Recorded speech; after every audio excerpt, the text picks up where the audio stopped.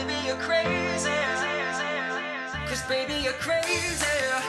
Hi guys, and welcome back to another Lukeovision video, and I want to welcome each and every one of you stunners straight back to my channel and straight back to another Eurovision 2023 reaction video. Now guys, we've had a little bit of a mini Super Saturday, haven't we? We have had songs from Moldova, Iceland and Serbia revealed for the contest, each having their own respective national finals.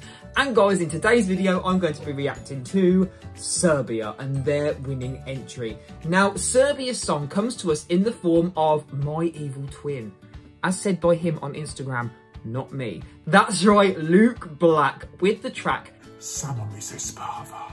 Now guys, I have already reacted to the studio version of this track, and if you guys want to check that out, click the link up the top there and it'll take you straight to that video because I don't want you missing out. However, I am yet to see this live, and I'm not going to lie to you, I'm a little bit concerned of how this is going to translate live to stage, because it is a great studio track and it's very stylized and thematic. I'm not too sure if it's going to translate too well, but it must have, because it obviously won for Serbia, didn't it? But before we get started, I really want to know what you think about this track and if it is to your tastes or if you do not get the hype. Let me know all of your thoughts down below. I can't wait to get stuck into your comments, but it's time to do this, so say it with me now.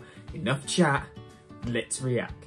As you can see guys, judging by my headband today I am identifying as Bulbasaur. Let's do this, let's go.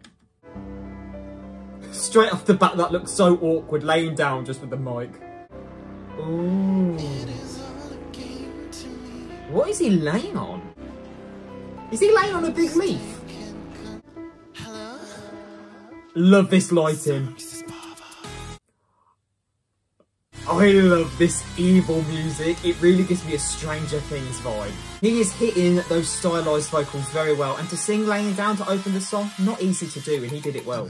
When that pulsating deep beat comes in, you know you're in for a wild ride. Also, nobody gave me an epileptic warning, because that is an epileptic fit waiting to happen. So far, he's really setting the scene. It's eerie, it's dull, it's grim, but in a great way. He has this way of commanding attention as well, because he just has you gripped. I love those really weird sounding keys in the background. It's almost as if somebody slowed the music down and made it really creepy. And look at these dancers. The whole staging aesthetic is a vibe.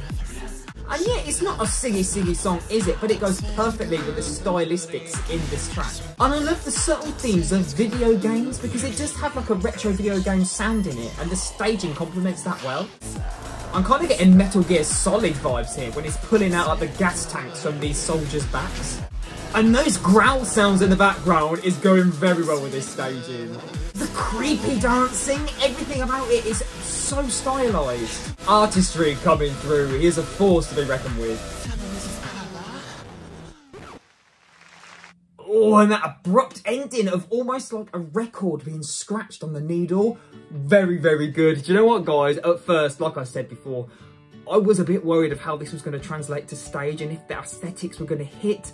But they really went to town on that, didn't they? From the opening, how he was singing in a leaf or a shell or something, to how he came down, he had the whole command of the audience and the attention of every viewer at home. And he really made something of that track. And on stage, it went incredibly well. The whole grim, dark, gruesome underlying themes really came through. And the way that the soldiers came on at the end after the game over, there was kind of like a blend of Metal Gear Solid with a creepy retro kind of game aesthetic, but also the underlying kind of semiotic values there were like, I was getting vampires, I was getting gruesome, I was getting Walking Dead. You know, like the way that he was walking like this, like going towards the camera.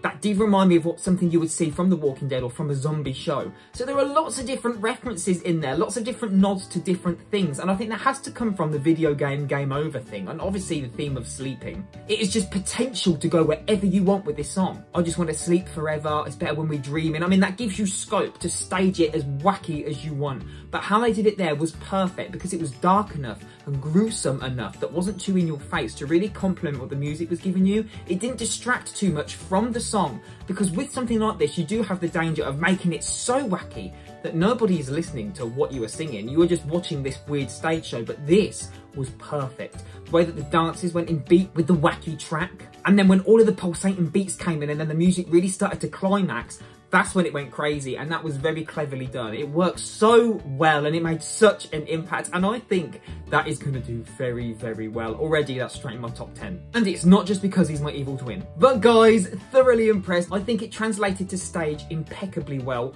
What did you think about this? And are you a fan of the stage version or the studio version? Let me know all of your thoughts down below, guys. I can't wait to get stuck into your comments. But that is all from me and all from this video. If you loved Serbia this year and loved keeping up with their national selection, hit that thumbs up button. Don't forget that subscribe button and that bell notification button. That way you can stay up to date with all the other videos I have to bring you on this channel and you won't miss a trick. But all that's left for me to say is thank you so much for watching. Please stay safe, look after yourselves, and I'll see you in the next one. Take care, everybody. Bye.